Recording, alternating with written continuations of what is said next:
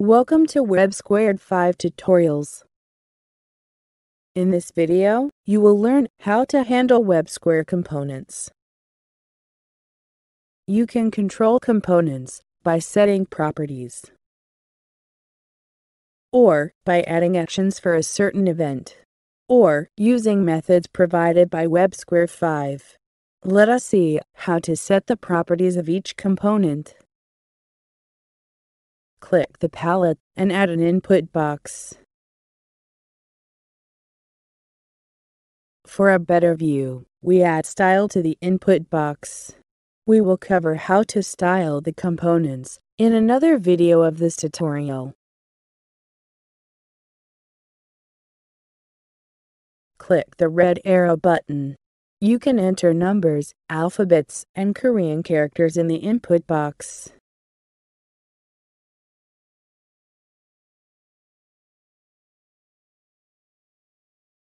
Click the input box and go to the property view on the right.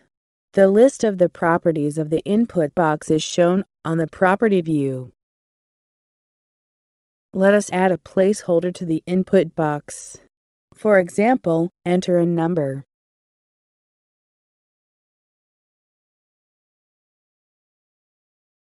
Save and reload the page. The input box shows the defined placeholder message. Now, let us define the initial value of the input box. Set the init value property as 45678. Save and reload the page. You can see the initial value is already set in the input box. And let us receive only numbers in the input box. To do so, you have to set the data type as number.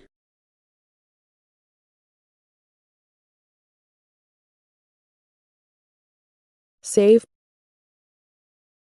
and reload the page.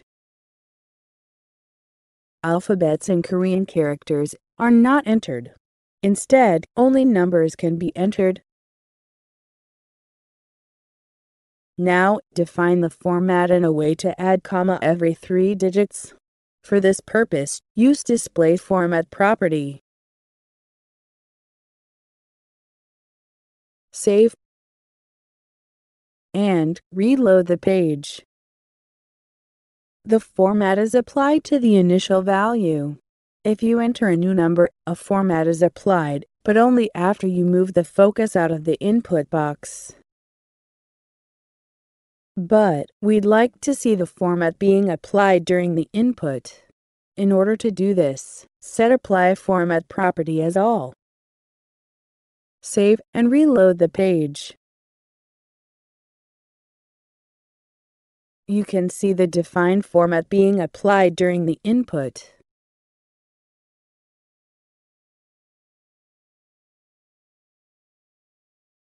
Click a component on the design view and go to the property view.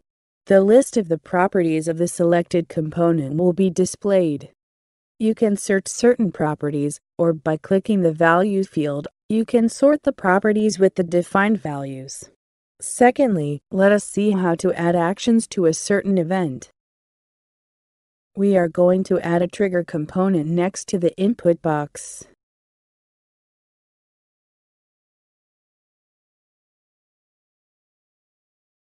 In order to add events, you have to define the IDs of the components. Define the ID of the input box, for which we are going to define actions that will occur upon an event in the trigger component. In this case, the on-click event of the trigger. Right-click the trigger and select Event and on-click. The script view automatically opens, and the function for the on-click event is created.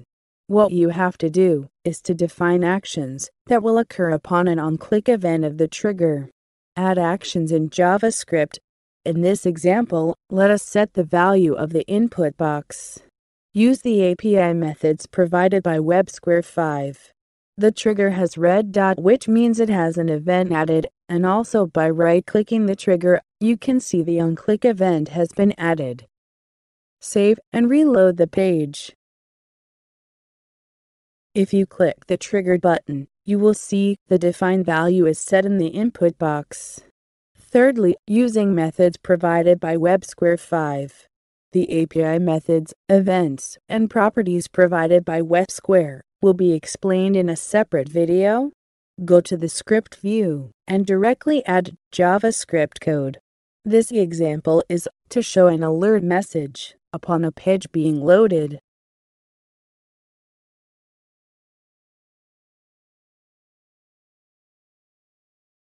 Save and reload the page. You can see the alert message is displayed. Now, let us add another code. To set the input box value as 3456 upon the page being loaded.